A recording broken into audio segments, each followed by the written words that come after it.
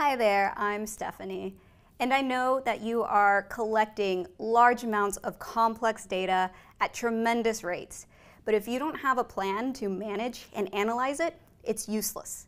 In fact, here at NI, we know that the data that engineers are collecting, only 5 to 10% of it is actually analyzed, leaving a lot of untapped potential for the insights hidden within the data. And this is why NI offers DIAdem.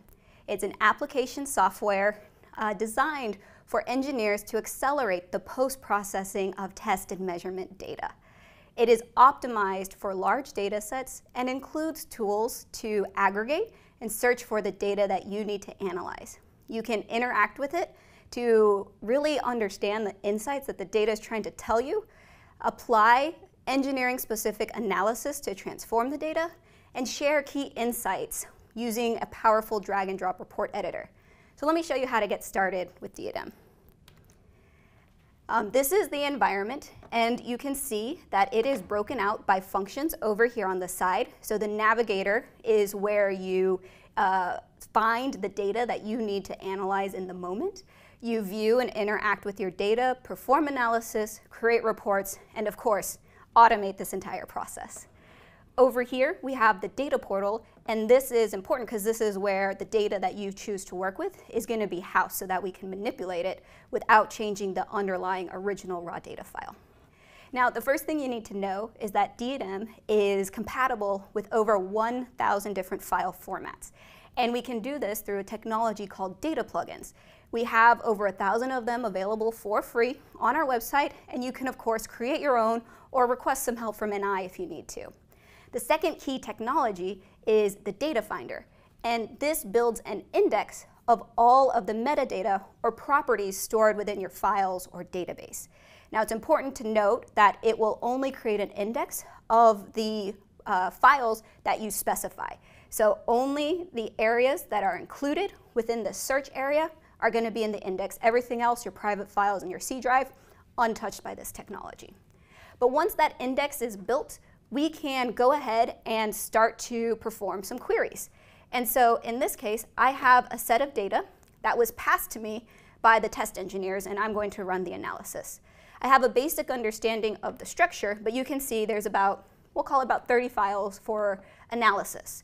And what I'm most interested in are the files or the test that failed. And I know that within each of these files is a property that will either have a pass or a fail status. So if I just type in fail, you can see that from that data set, there was about, we'll call it a few that failed. And so what I want to do is start to investigate this a little bit more. So I can select any of these files, drag it into the data portal, and start to look at it. And we can see that we have information at the file level. And so all of this is metadata available for me to search. At the individual test level, so you can see there was a lower and upper chamber test for this test, and then at the individual channel level. So instead of using a simple search, I'm going to create an advanced query, and I can do that simply by finding the properties that I want to search upon and putting it into this query. We use wildcards, and so this is going to make sure that all of the files that start with that nomenclature are included. Within the individual tests, I have this property, this status, that will give me the pass or fail.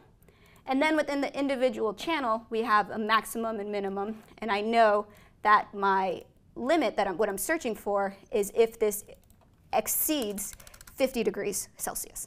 So if I create this query, I can go ahead and search, and there are different levels we can search at. The first is the file level. So of those 30 files, 3 failed with this criteria. But I can also dive deeper into the individual groups. So within those 3 files, 4 of those different tests failed. And then within that, what are the specific channels that fail? And so this is the data that I am most interested in to start troubleshooting and understanding what's happening. So I'm going to clear what's in the data portal, select all of these different channels here, and drag and drop it into the data portal. Now, I don't know if you caught this, but what I just did was I loaded 6 individual channels from 3 different files into a single workspace so that I can analyze the data. So that's pretty cool. So the next thing I want to do is view it. And so I have a graph, and because these are waveforms, meaning the timestamp data is already included, it was able to plot it automatically.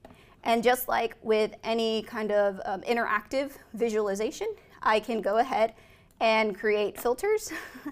That one's a little weird, but I can create a band filter, I can zoom in, I can flag data, I can do some really cool stuff with this powerful visualization editor. And then once some key insights are, I guess, identified, I can use this reporting infrastructure to create reports so that this can be sent through PowerPoint, HTML, PDF. However you share information, we can export this and make sure that it gets sent to the right people to begin their investigation about why certain channels within the test is failing.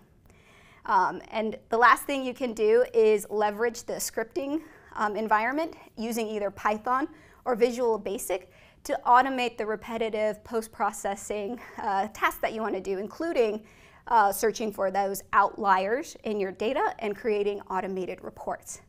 So if you're interested in learning more about DIAdem, you can go to ni.com/DIAdem and download a free trial, or you can go to ni.com/dataplugins to see if we have a data plugin available for the file formats that you already use. And all of this is to help you on your journey to create accurate and actionable insights from your data.